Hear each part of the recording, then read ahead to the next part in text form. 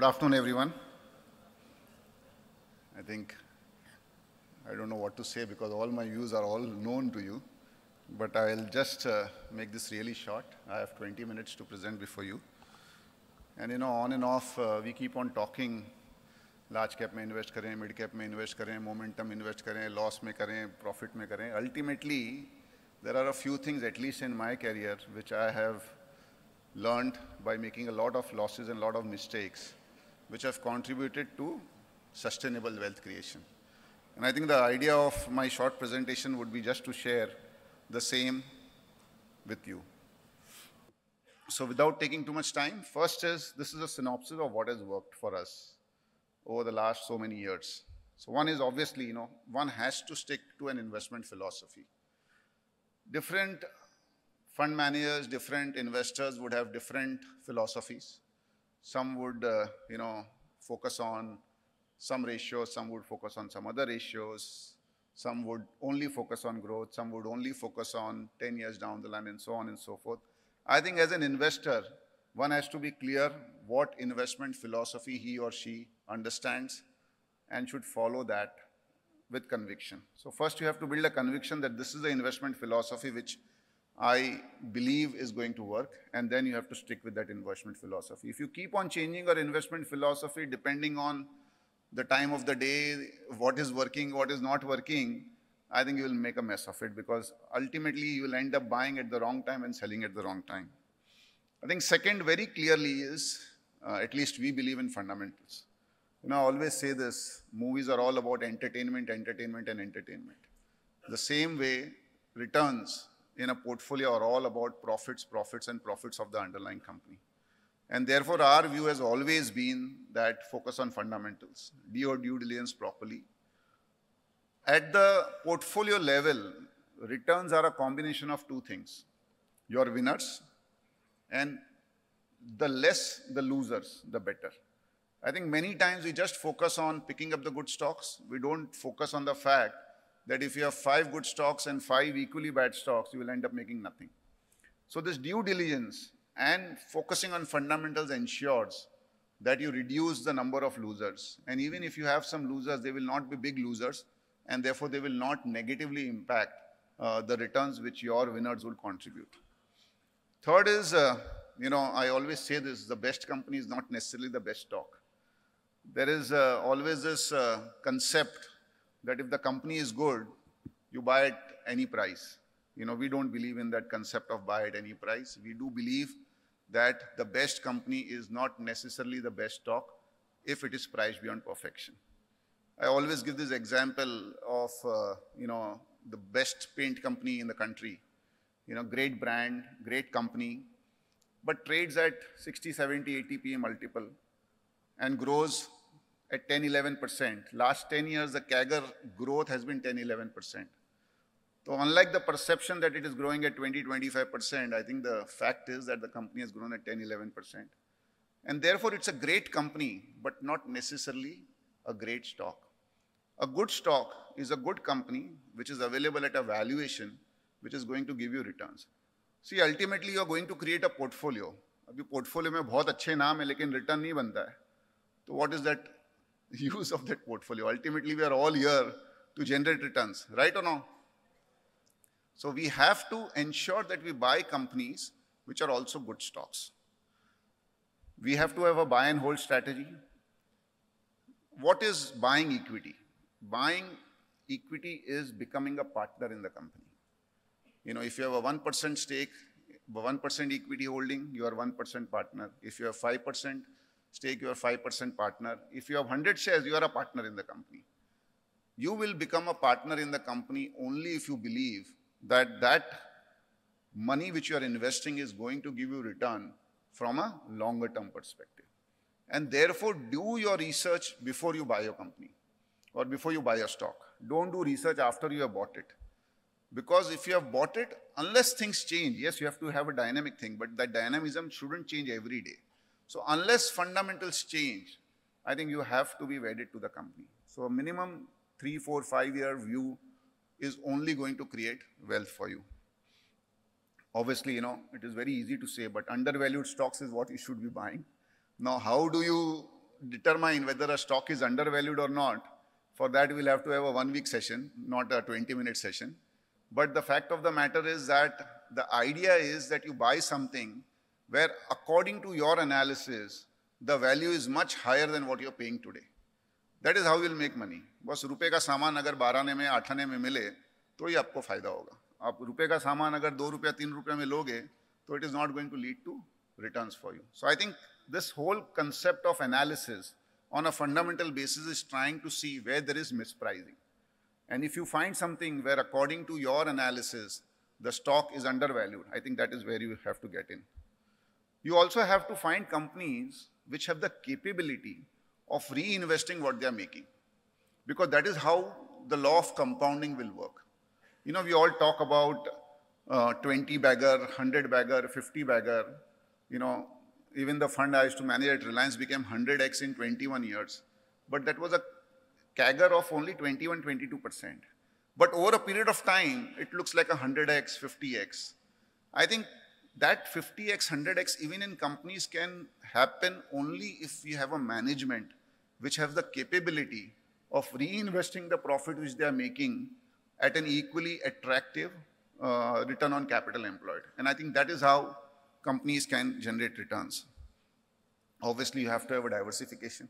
You know, we might like X sector the best. Right now, the flavor of the season is defense, railways, EMS. You can't put 100% of your capital here because something might happen to the sector. So I think the law of sustainable wealth creation is diversification. You have to have diversified. The diversification should be across companies. If you're only investing in funds, don't put 100% in Abakkus or 100% in some other fund. Even there, you have to have some diversification. Don't over-diversify because then you will have the whole market. But you have to have diversification. And you have to invest in companies which are up there compared to others in terms of the quality. Now, quality of the management is not necessarily a Harvard-educated or a Stanford-educated management. It is discipline as far as capital employed. So whether there is free cash flow, whether the return on capital employed is 14, 15, 17, 18%, I think that is a true assessment of whether the management is quality or not. These are some of the synopses. I think there is a lot of talk, large cap, mid cap, small cap. The good thing is that, you know, India is a country of entrepreneurship. I have always had the view that India grows because of entrepreneurs and despite the government. And the last so many years, we have seen so many companies, so many sectors come up from really, really very small size to really large size. And you know, on and off, we talk, abhi mid cap ka jamana khatam, abhi small cap ka jamana khatam, abhi large cap, abhi mid cap. I think the fact of the matter is that in a growing economy, which India is, there will always be entrepreneur-driven companies, smaller companies, which have a path of growing faster. We are lucky, we have great large cap companies, and you should definitely invest in large caps also.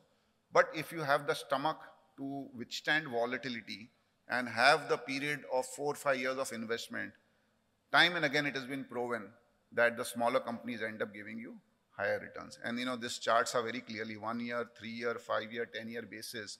The CAGR returns in smaller companies tend to be higher. The only thing is, one has to be very careful because, you know, these are smaller companies, not much research is available. Your fundamental analysis has to be proper. Also, your period of investment has to be reasonably long for you to withstand any volatility which might happen because of so many external reasons. Again, we are very lucky. One is we are born in India, which is the fastest growing economy in the world. Second is we have so many listed companies and many more coming up again. So I think it's a stock picker's paradise. It's an investor's paradise.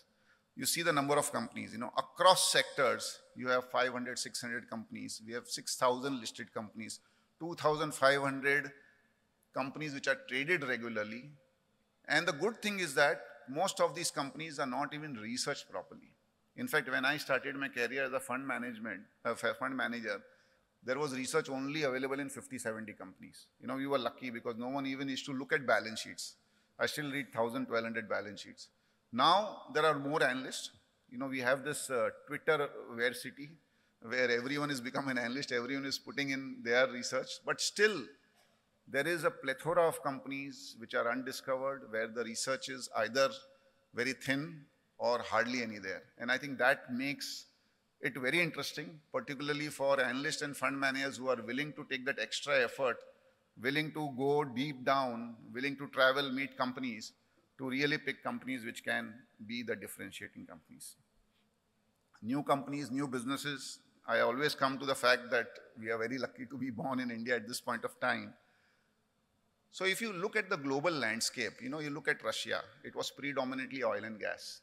If you look at Brazil, it was predominantly commodities. You look at China, it is predominantly public sector. Even their IT companies or digital companies are now taken over by the government. India is to some extent like US. We have presence across sectors. We have cement, we have steel, we have auto, we have IT, we have pharma, we have banks, across sectors. And there are so many listed companies and many more coming. There are such interesting businesses coming which did not exist. Like we have Zomato, which is into delivery. I'm not saying that you should buy it. It does not qualify in our framework. But I'm just giving an example. These are new businesses which did not exist.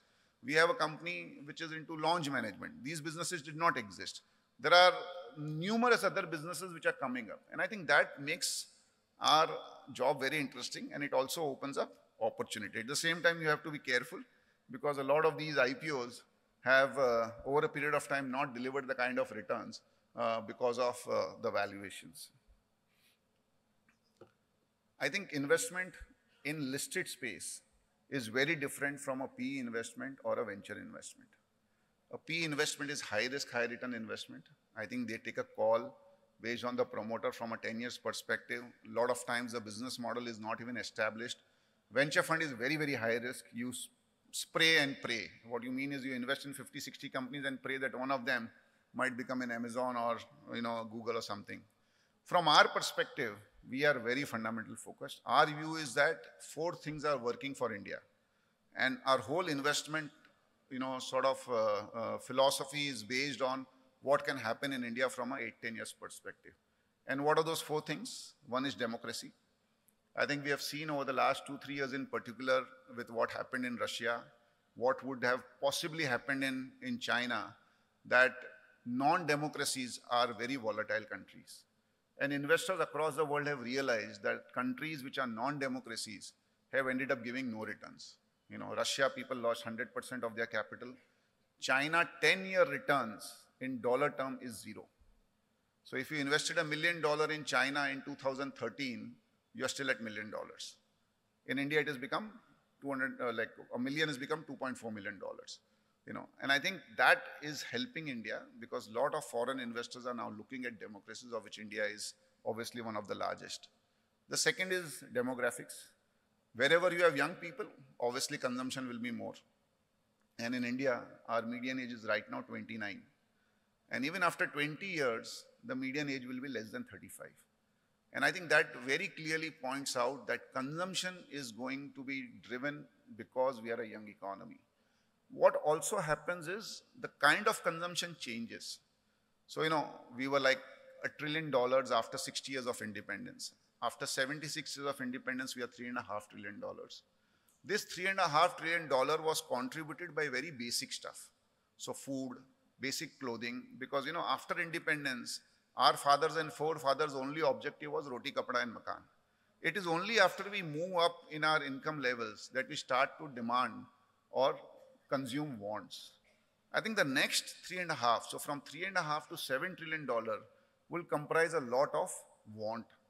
So, if you look at India, 140 crore people, only 40 crore people have income levels which are more than 6 lakh rupees at the family level on an annual basis. They can afford some want. The balance 100 crores are struggling to meet their needs, which is roti, kapda and makan. I think this is going to dramatically change. In 8-9 years, we'll have 100 crore people who will have capability of demanding some wants. And that is where the kind of consumption which we are in will change. We have seen one of the most luxurious mall open in BKC on November 1. Almost all the brands are there. I am very sure when I was growing up, the only time we got new shirts was during Diwali. And that also if you were 2-3 brothers, sabka shirt same hota tha. Now we have different shirts for morning, different for evening, athleisure, gym dress, traditional dress, wedding dress. I think the consumption pattern from 3.5 trillion to 7 trillion will change. The need for infrastructure will rise because there will be more cars. The need for ports, airports will rise because you'll have more import exports. You will want to travel more.